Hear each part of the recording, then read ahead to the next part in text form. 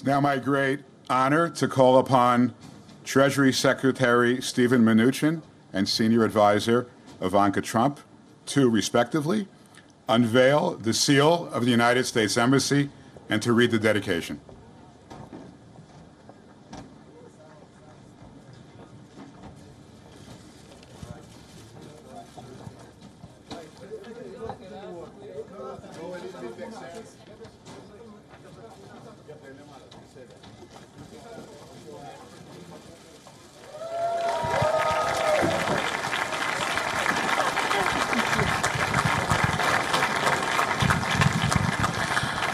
On behalf of the 45th President of the United States of America, we welcome you officially and for the first time to the Embassy of the United States here in Jerusalem, the capital of Israel. Thank you.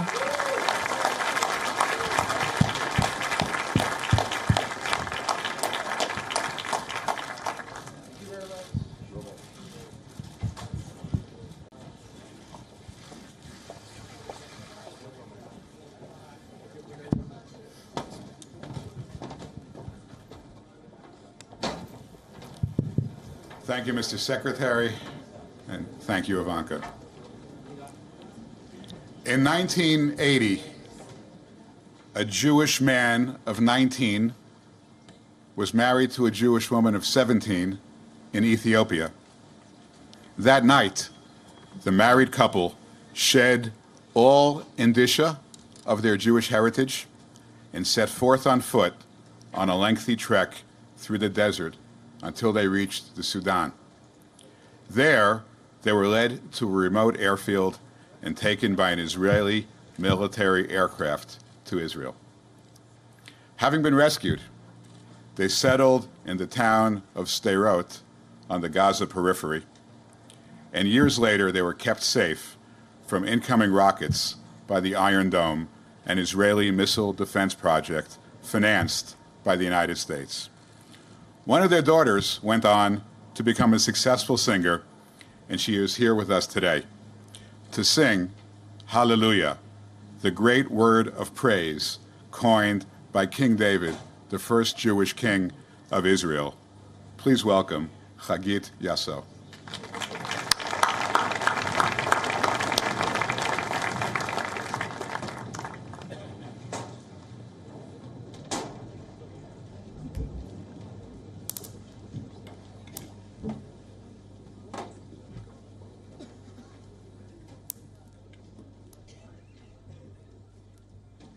The U.S. Embassy has formally been shifted and opened in Jerusalem. Daniel Pagani is in Jerusalem and joining us now. We're seeing a cultural program, but even while all these celebrations are being conducted by the Israelis and the U.S. government, we believe 41 Palestinians have been killed in protests in Gaza as well.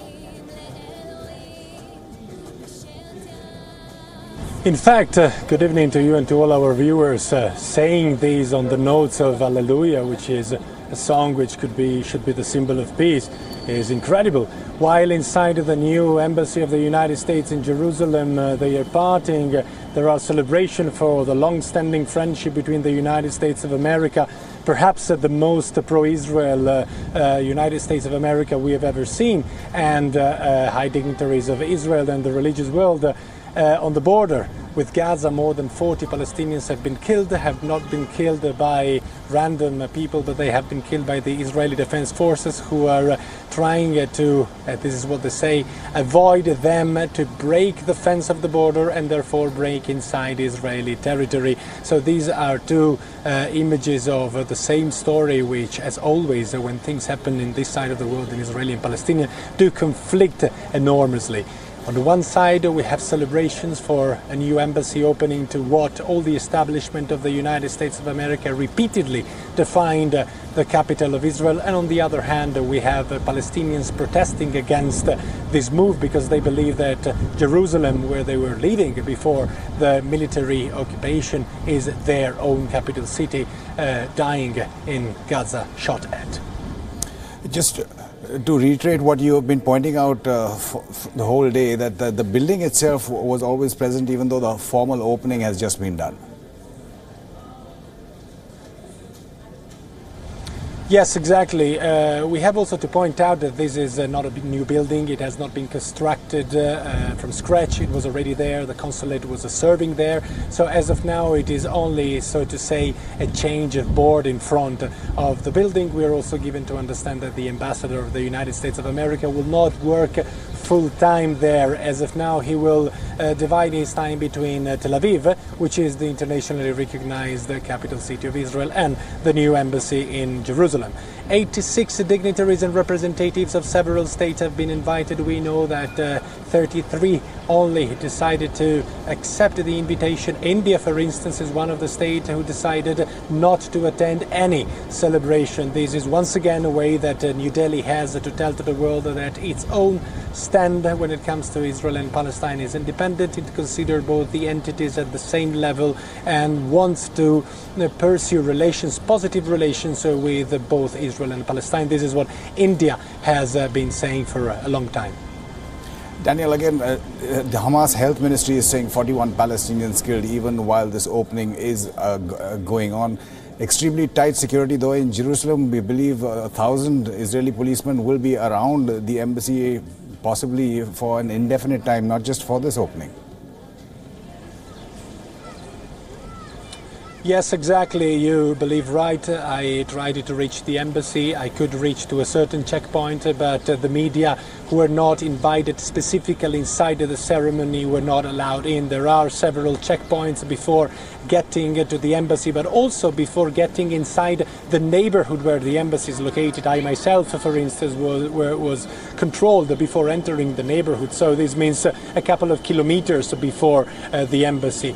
Yes, the Israeli forces, the Israeli security forces and the people here in Jerusalem do expect things to get ugly very soon, especially perhaps after the evening prayers. There have been sporadic clashes. Remember that Hamas, but not only Hamas, even Fatah, called for the Palestinians to take to the street and protest the embassy move. We will see in the coming hours what happens, Amitabh.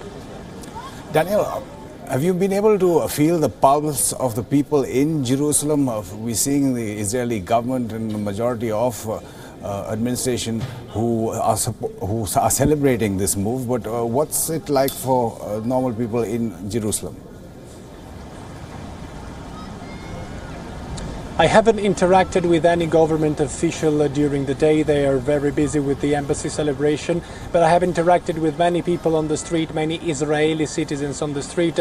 There is a sense of joy. No one is absolutely criticizing anything about this relocation of the embassy. A sentence that I've heard many times is, we do regret that we need the United States of America to support us in order to decide our own capital city, which is ours by right and by religious right. This is what I hear many times. So they are very happy. They are all very thankful for this move when it comes to President Donald Trump deciding to finally actually move the embassy from Tel Aviv to Israel.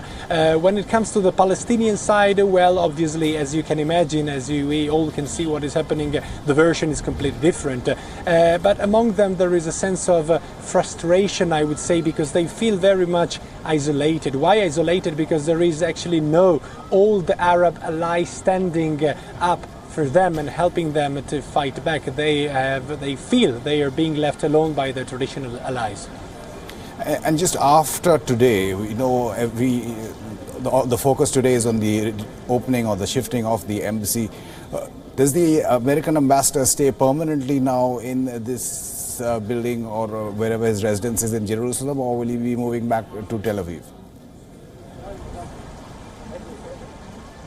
No, he will not stay permanently. He will stay here for the first day to kick off, so to say, the first works and the first jobs. But as long as the final, I would say, building of the embassy is not built, which will take, of course, time, most of the functions will still go on in the consulate, which is in Tel Aviv. So he will divide himself. We don't know how many days he will spend in one place or the other, but we know he will divide his time between the consulate in Tel Aviv and the embassy in Jerusalem. Jerusalem. As I said, the building here in Jerusalem is not equipped also to host all the staff of the embassy and all the functions of the embassy. It was only the representative consulate, so it needs to, several buildings need to be built in the coming months, but they're already at work, and President Donald Trump made it very clear that they intended to put all the necessary energies in order to get it operative as soon as possible.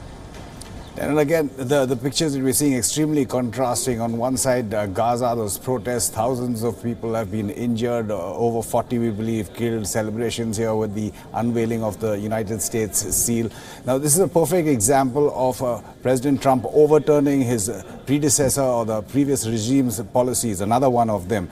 And that's probably illustrated by the people who are present there, including the ambassador, US, the Treasury Secretary, Ivanka Trump, and Jared Kushner. We do believe there are some senators and congressmen and some governors, but no Democrats apparently. Absolutely no. And this is, I would define it a very unilateral sort of celebration. Remember that Democrats are absolutely not walking in a foreign land when they come and visit Israel. Democrats have always advocated very strongly for a peace process, and also some of them for Jerusalem as the capital city of Israel. But this administration wants to very unilaterally claim that, so to say, it had the bravery and the courage to do what no other administration dared to do. Remember that it was back in 1995 that the United States Congress voted to shift the embassy from the internationally recognized capital city of Israel, Tel Aviv, to the wholly contested city of Jerusalem. But no US administration. We seem to have lost that line with Daniel Pagani, who's reporting live from Jerusalem, and those pictures, contrasting pictures, clearly illustrating the situation with violent protests, over 40 Palestinians killed, and celebrations at the US Embassy now in Jerusalem. It has been opened there.